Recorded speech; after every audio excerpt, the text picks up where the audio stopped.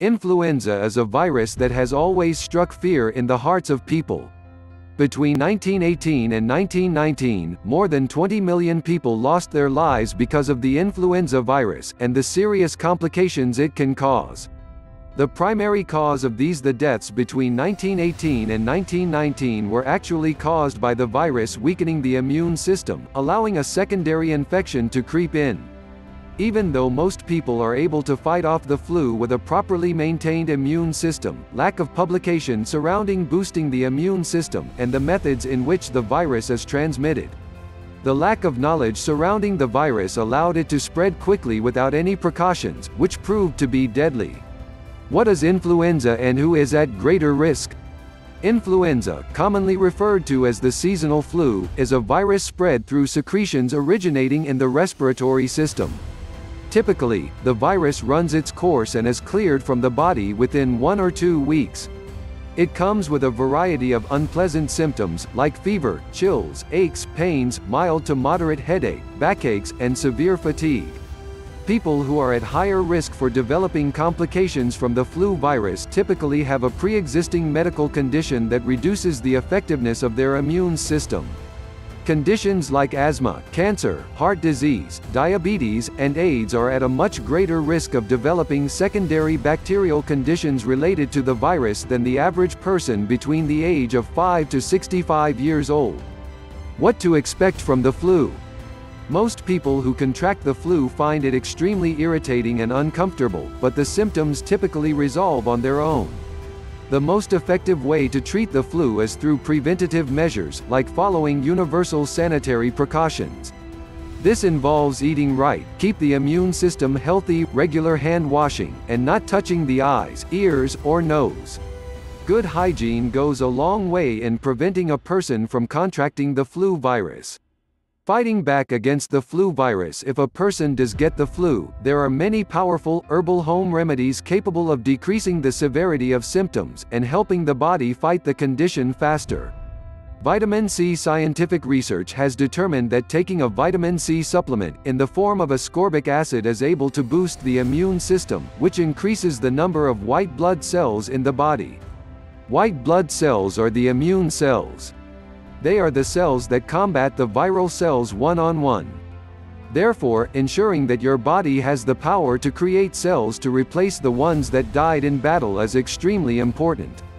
Vitamin C supplements can easily be purchased at a local grocery store, health food store, pharmacy, and even at a Family Dollar store. They come in many forms, such as compressed powder, capsule, chewable, and even a powder that can be mixed into your drink. Zinc. Adding a multivitamin that contains zinc can be a great help to the human immune system. If a person does not want to take a multivitamin, or their current multivitamin does not contain an adequate amount of zinc, zinc lozenges can be purchased at many of the same locations vitamin C is found.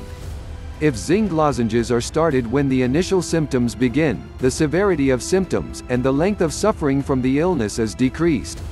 While it is important to be careful, and every person should educate themselves on the symptoms of zinc toxicity, it is possible for zinc lozenges to provide a level of prophylactic barrier during the season where the flu is most common. Since there is a risk of developing zinc toxicity, it is important that individuals only use zinc lozenges if they are exposed to people who may be carrying the influenza virus.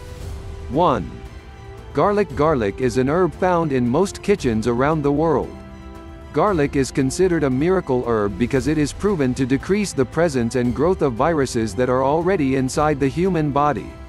It also provides antibacterial properties, which can help prevent a secondary bacterial infection in those already infected with the flu virus.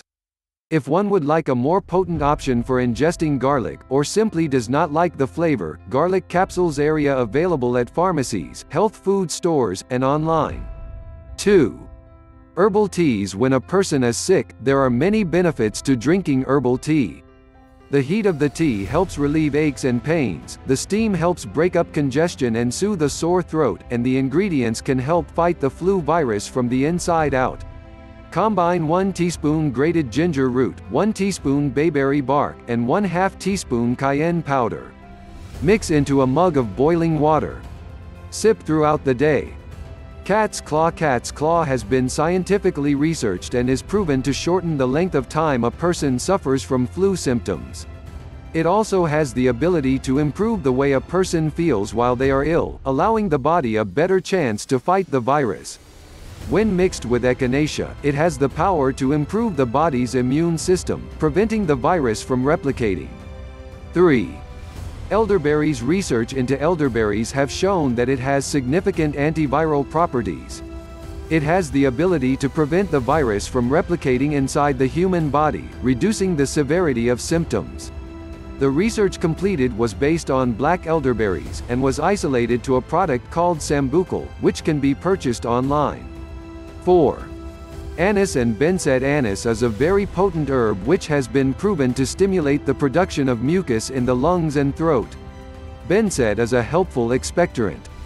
When combined, the two herbs can allow the body to utilize mucus production to push the virus out of the body. Choosing herbs carefully. It is important for each and every person to choose the herbs they use carefully, especially when they are ill. Consult with an herbalist, and read up on uses of herbs, safety, and each product you are considering. It is extremely important that you consult your doctor or a pharmacist if you are on medication, or if you have a pre-existing health condition. Some medical conditions can cause adverse reactions when herbs are ingested. The primary conditions that react to herb are diabetes, asthma, and pregnancy. Do not assume that since something is herbal, it is automatically safe. Herbs do have medical value. Some react positively in the body and others react negatively in the body.